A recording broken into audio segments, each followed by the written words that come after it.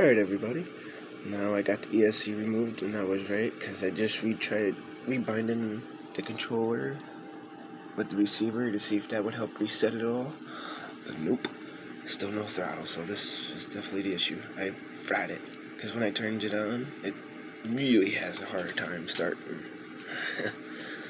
But as soon as I get that replaced and get the right batteries for the car, because that was one of the main issues. I've been using this kind of battery, and I'm supposed to be using two 3S batteries, not just a 6S battery. I overloaded the freaking ESC system. I mean, I did, especially after this last snowstorm and not having a body cover on it. The last snowstorm we had here was pretty wet and packable snow.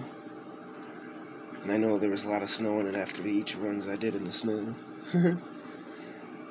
So I'm pretty sure between that and the 3 years of having it and the batteries that I've been using, I gotta have a 3S battery.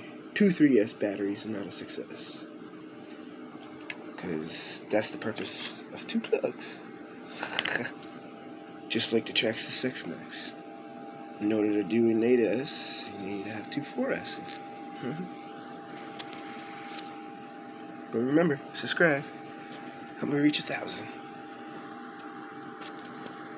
The Arrma is dismantled. It's so naked a little bit. I got the front off too, because I'm going to work on that a little bit. See?